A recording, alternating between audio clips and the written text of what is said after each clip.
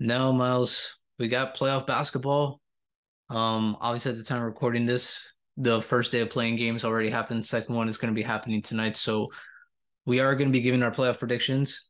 I think me and Miles are both it's a toss up on whatever team we feel like that will make the play in, but we do have to talk, fortunately, a little bit about our Miami Heat, but that will be at the end. We are going to be giving just our playoff predictions right now and just mainly some big storylines for you guys. So one is the most intriguing matchup of this whole playoffs, and there's a lot of good ones, but man, I honestly feel like the one that's gonna get the most headlines just because the story narrative behind it. Some people mention it, and I do believe it. The Cavs and the Knicks. I feel like that's a very good series. Yeah, that's going to be an interesting one because as much as I like this Cleveland team, I've mentioned it multiple times on this podcast. We had, the teams that we thought were legit contenders and it wouldn't surprise us if they won or at least made it to the NBA Finals. And I had Cleveland up there. At the time I mentioned I still think that they're kind of a player short, but since I believe since January 1st. Isaac Okoro's been shooting over 40% from three for Cleveland, which I mean, that's a game changer if they can have, that one person that's going to be able to knock down threes because, it's going to be a problem dealing with not only Garland, you have Mitchell, and we've seen what Mitchell's been able to do throughout his career in the playoffs. And I'm just excited to see how the pairing of Mobley and Allen fares off in the playoffs because, it's going to cause some issues, spacing offensively in the playoffs because teams are going to pack in the paint and dare them to make threes. But defensively, like it's going to be a really, really hard time for anybody scoring against them. Like even the top teams, even Milwaukee, even Boston, like they're going to have problems scoring in the paint with those two monsters in there. The only thing that will help the Knicks is if when they go small, because I think their small ball lineup, I actually love like how fast they are on offense once they go small. So that will be something to see. But man, the storyline of the Knicks, how they were so close to getting Donovan Mitchell and it just didn't happen, and he went to the Cavs. The one thing I think will be the difference maker is the bench, and how you mentioned in our awards, you talked about quickly. To me, what will like help the Cavs a lot, Karis LeVert needs to show up. Like Karis LeVert has to be that guy when he was in Indiana and Brooklyn. Like his last couple of years of Brooklyn, when he was getting like 15 or 20 points. If he can do that for the Cavs, I think they could win. I really do. I think they'll win in 6 games because I don't know if the Knicks have the firepower off the bench. I feel like they have a physical enough lineup that can compete with the Cavs starting five. It will just be the bench. That would be the only thing because Quickly has been awesome this year off the bench because hell, if Quickly is getting 20 off the bench, the Cavs need to find some way to negate that. And if Okoro, if he's still shooting good, that would help. But it has to be Karis LeVert because he has been a part of the whole rotation this whole year. Yeah, and my only concern with the Cleveland team is just a combination of youth and, The inexperience. And experience. now you have to play the Knicks and go to Madison Square Garden and win a playoff game in Madison Square Garden, one of the most storied buildings that we have in the NBA. But I think that this is going to be a really close matchup, and this is like what a 4 or 5 should be, like two teams where you're like, okay, like That are I very could even. yeah, I could see this series going either way. I think it's gonna be a really fun series to watch. It's honestly it reminds me of the Atlanta New York series where we got the whole Ice Tray nickname started because he went in there and kind of ran New York for a little bit. And But how Trey Young lives rent free in Knicks fans. exactly ever since then. But I do think that this one is a better Knicks team, and I'm not gonna lie, it does pain me to say this a little bit. I like watching this Knicks team. Like they No, they're are fun. fun. And Brunson has had some monster games against Cleveland. Remember, he had the 20 points in the first quarter, and Hmm. Mitchell matched him with 20 points in the first quarter as well. So And I Julius don't think Randle's had a great year too. I do want to see. I think that's going to be an important X factor because I don't think he's played since that game where he went out in the second quarter against Miami. So his health, I know obviously we should have a couple more days before the games actually get started. So his health, I think, will be a big X factor as far as what New York can do against Cleveland, and especially I think they're going to need him because he's going to have to score against that big front court of Mobley and Allen. It's gonna be tough. So we have that. I think we could give some predictions just on the East. So we're not gonna talk about the Bucks series. Whoever they play in the eight, I'm pretty sure we have the Bucks winning. Yeah, So we'll just keep it simple. We'll say the winner amount of games. 2-7 Boston I think matchup, Boston Boston and takes care of Atlanta. that. I'd I'm say gonna say Boston in like five. Boston in five for me too. I Yeah. think I think they're gonna beat Atlanta in 5 games. Now we got Philly and Brooklyn. So I see this series going two ways. I see either Philly just running through Brooklyn with Embiid and Embiid dropping like almost 40 a game because I think he's going to be on a mission, especially to confirm, that he was the MVP of the league this year. And, Brooklyn, it was a cute story that they remained competitive after, trading Kevin Durant and Kyrie Irving in the middle of this season. But I just don't think they I just don't think they have enough firepower. However, I do think it is interesting that they have a lot of wing depth and they Yeah, have, guys like Dorian Finney-Smith, uh, Royce Mikhail O'Neal, McHale, Cam Johnson, all guys that can throw at James Harden, who we have known is now a notoriously playmaker. He's not a scorer anymore. and notoriously we've known to come up short in the big He's, moments in the playoffs. So I wouldn't be surprised if this one is a quick series where I could see Philadelphia honestly sweeping Brooklyn, or I could see, Harden having a couple bad games, and next thing you know, we're in a game six. that's what I see. I have Philly in six. Yeah, I think six is a good amount because I do think that Brooklyn is a sneaky good matchup, matches up well with Philadelphia. It's good. And then we got uh Cavs and the Knicks. I'm gonna be honest, I have Cavs in seven. Okay, I was gonna say six or seven. I think just because there's not really a lot separating these teams, I'm probably gonna go Cavs in six. I think that their defense will cause enough problems for New York, and then once you get really past Brunson and Randall, I'm curious to see how the Knicks are able to consistently score in that series. Okay, fair enough. And now let's head to the West. Now, most intriguing playoff matchup, we could have said any of the West, but we went with the East. I would say I don't even know because I a mean lot of these could be upsets. that's what I'm saying. Memphis, LA, now that we have that locked in, and Memphis is going to be without Steven Adams and Brandon Clark in that series. The depth Sacramento, Golden to, State. I yeah, mean, I get that Golden State is the defending champions and that they have Steph Curry, Draymond, and Klay Thompson. but they're terrible on the road. They won 9 road games this year. They won 9 road games. They won 9 road games. 9 road games. And we That have to doesn't give the make Kings credit. sense. They've been one of the better home teams throughout the whole NBA. Light the beam, and then game one of that series for them to It's going to officially be break the playoff explosive. streak is gonna be electric inside that building. And then, I mean, even Phoenix, LA, I That's a think toss-up. might be my favorite, just because we really like it's unprecedented for us to see a player like Kevin Durant get traded in season, like a player that you're like, okay, this is one of That's the an off-season deal. five best players in the NBA. And then two, when do we ever see giant moves like this that happen in season work out to an NBA championship? Either it's like the first year, okay, we had to figure out the offense, everything wasn't clicking, maybe get a new coach.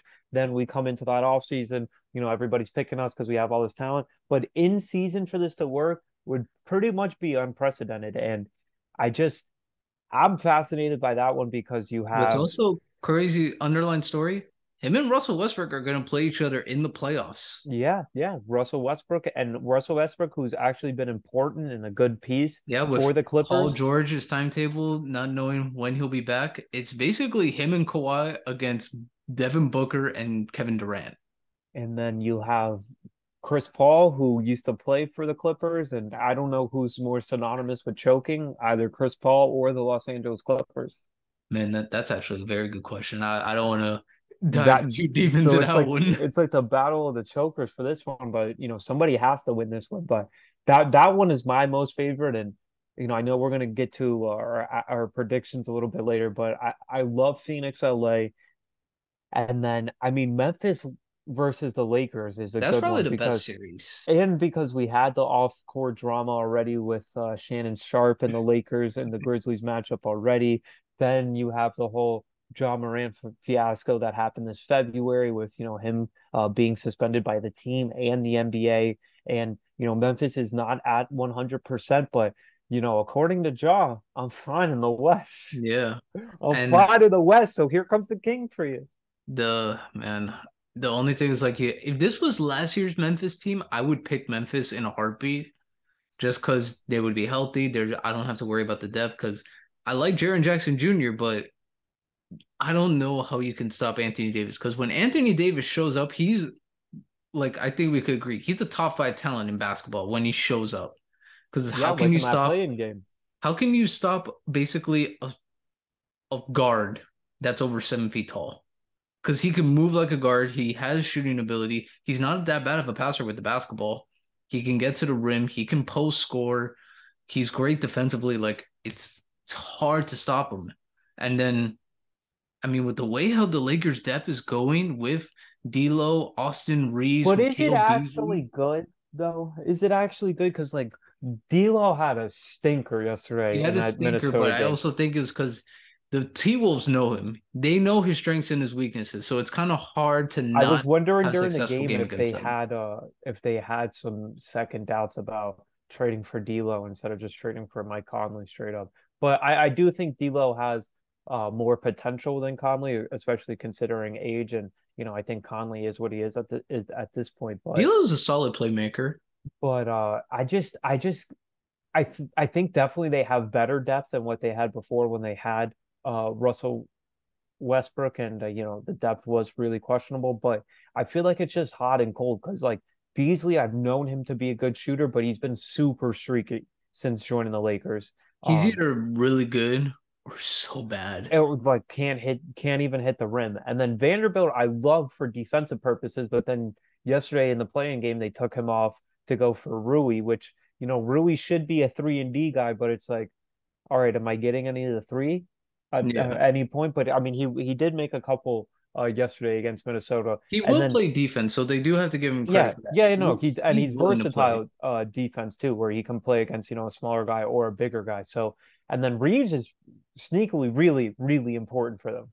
Yeah, I mean, he might hit free agency this offseason, and who knows what type of contract he might demand. And I mean, the Lakers have his early bird rights, but And especially if you can play in at the level that he's playing at now and in the playoffs, like there's going to be teams lining up to try to offer him a contract.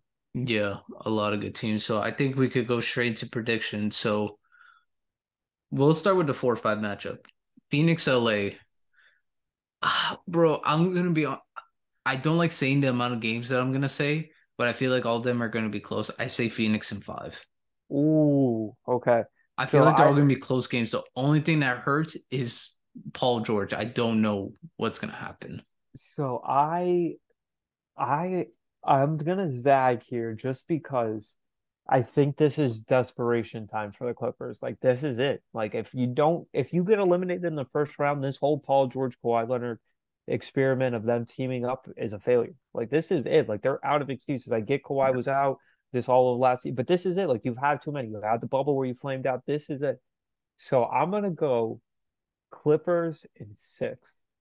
Yeah, it's tough because I feel like all those games that they play are gonna be close, and it will come down to like the last shot. I'm gonna So go Clippers in six. I don't know why I'm feeling a Clippers victory in this series. I think it's gonna be back against the wall. You have Ty Lue, who we've known has been great at adjustments. We've seen it in the yeah, playoffs.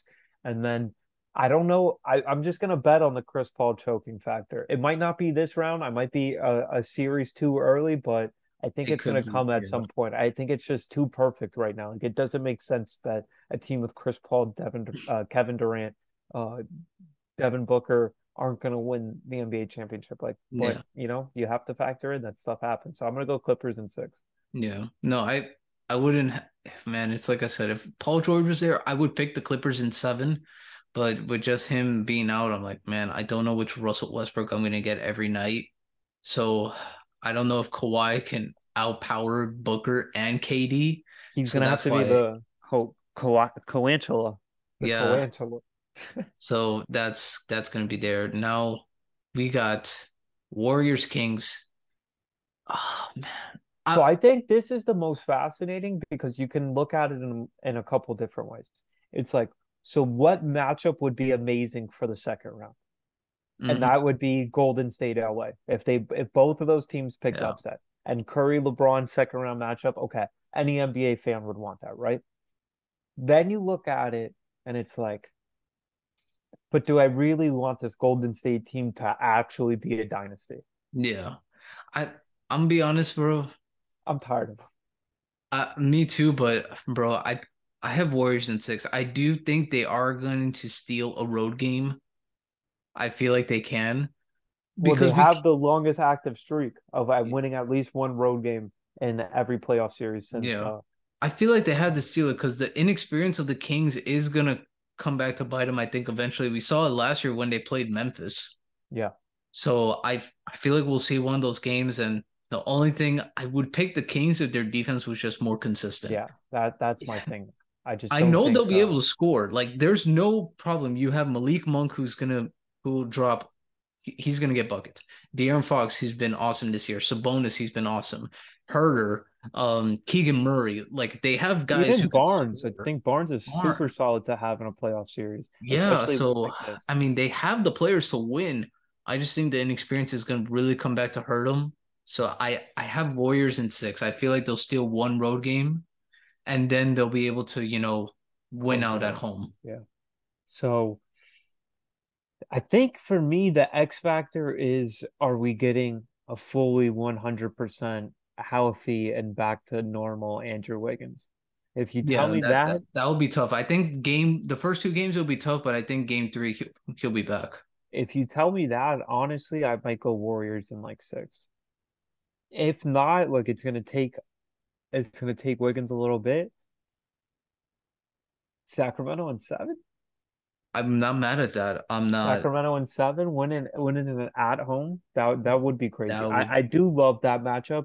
If I was Sacramento, like if this was football and like this was just one game, Sacramento would be a team I would be leaning on heavy because it's like yeah. no one believes in us. We're the No higher seeded one. team. The Warriors are the favorites, like for the series. Like this is disrespect. But since it is a best of Seven. seven series and you have to get to four first, like I just think that the It's hard to beat the continuity, the Warriors. championship DNA, and the fact that Sacramento largely is playing for most of these guys in their first playoff series. I know Sabonis has been in a couple before in Indiana, but it's for most of He these hasn't guys, it's like, won. yeah, and even Herder, like I know Herder's been in a couple. He was on that ride to the Eastern Conference Finals, but it's not like he's going to be making and breaking every play. But I do like the fact, like you mentioned, that Sacramento just has so many guys. Like they Yeah. have guys that I'm perfectly fine with throwing in a playoff series. Even Davion Mitchell, I might not be fine with his offense, but I Defensively, he'll help. and especially defensively on Curry, like I Yeah, would sign me up for that. Like that's but one of then the we better also have to matchups know, we could bro, get. that at the end of the day, that's Steph Curry, bro. Well, Once he gets I don't hot, expect them to I don't lock think him down, anyone could but yeah, stop him. yeah, I don't expect them to lock him down, but it is useful to have him out there, chasing him around for 25 minutes a game. And never forget, the Sacramento Kings do employ a one-time Steph Curry stopper in one Matthew Dellavedova. I mean, if that could happen, then go ahead. Like, man, That's just you got to throw your hands up. I think it would be great for basketball if the Kings did move on. I think it would be great for basketball because for anyone that hasn't watched the Kings this year, they actually are a fun team to watch. They legit will play like new age style basketball, run up the floor, some threes up, and attack the basket still. Yeah. Because you and they actually like how you said, Mike Brown. He's really done a great job with this team. I mean, I would like to see them improve in the offseason a little bit, but I don't know how they're going to, considering they have all these guys and they're in such good roles, but other guys are want bigger roles. But that's a different topic for a different day. Now we'll do the Denver who and against whoever is the eight seed at this point. I think we could be honest. I'm gonna take Denver in that series. The only thing that scares me, I'm gonna go Denver, but just the way they finished the season did Yeah, not it's bad. inspire me at all. Did not inspire me at all. It's I love their They chances limped. against Minnesota. The Pelicans, It would uh, just be if Zion came back. If Zion came back, obviously that'd be just a complete that game would be changer to have to better. deal with him, but it doesn't seem like he's coming back anytime Yeah, soon. he's not coming back. And then OKC, I love OKC, but they're not ready yet. That's just how I feel. So I'm gonna take Denver in that one. And then the last series, LA versus Memphis, and we mentioned before, there's no Brandon Clark, there's no Valanciunas. Oh Steven no, Adams. Yeah. yeah, Steven Adams, my bad. Steven Adams and Brandon Clark. And it's only Jaren Jackson against Anthony Davis. So I was like, yeah. And like how we talked about their end of the game rotation lineup, how it would be Triple J, Brandon Clark, Brooks, Bain, Jaw. Now you essentially take Clark out of the picture. Yeah. And Yeah. then the Lakers, man. The Lakers have been really good since the trade deadline. And as much as It's I don't, crazy how their season flipped. It's so yeah, crazy. what's crazy, man, I'm going Lakers in seven. Lakers in seven, man. I feel like I just feel like they're riding that hot wave right now. They They're are playing their definitely best basketball at the right time. I feel like they can steal a game from Memphis and I feel like it'll be game seven. That's when they steal it. they are definitely playing their best basketball right now. LeBron is, I mean, even with this foot injury that, he said he's not 100% from, he's still, I mean, even that playing game, he was still the best player on the floor. The only thing is that they do rely on him and AD a lot. Yeah, Like so towards the end I'm of that overtime game, LeBron was absolutely exhausted. yeah. So Was that's why ab I'm giving like seven. I feel like there will be games where LeBron and Anthony Davis aren't just there, but there'll Yeah. be those games where they just win and people will be like, bro, why did we doubt them? Yeah, I really just think it comes down to the supporting cast because, like I said, I think, the pieces obviously fit better together than what they had prior. I think the depth is better, but then like, last night's game, it's like, all right, I get that, he's been around for a while. He's played in some big games for you guys, but really Schroeder's who's taken that last three? Like, really? Okay, Yeah. all right. But And credit to you LeBron, he does what he's always been doing. He makes the right basketball play. and that was the right play. I mean, Schroeder was left wide open, and shout out to Schroeder. He made that shot, straight cash. So I think it's going to be a really big series for the role players. And you know how Shaq's always calling them the other guys, like what are the other guys going to do? And Yep. Vanderbilt, I think, is going to be an interesting player in this series because are you going to have him guard Bane? Is he going to guard Jaw? Is he going to potentially guard I Jaren think Jackson probably Jr.? Bane. I feel like they might want to get Schroeder and maybe D'Lo on Jaw, even though it might be a clear mismatch.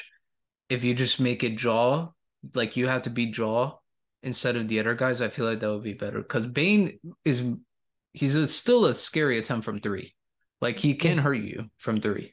Well, and this, I was going to say, I think this is a big series for Memphis because, They you have to know, prove themselves. they have to prove themselves. Their ESPN's going to play that clip of Jaw saying, I'm fine in the West 6,000 times before every single game. So he's going to have to deal with that. And, you know, whether it was because they didn't put enough on the table or they just didn't think the time was now. Kevin Durant did get traded, who we all think would be a great fit for that team. OG Anunoby was, it seemed like available at the trade deadline, and whether they didn't want to include more draft picks, they didn't want to put players on their team from this year to get that trade done.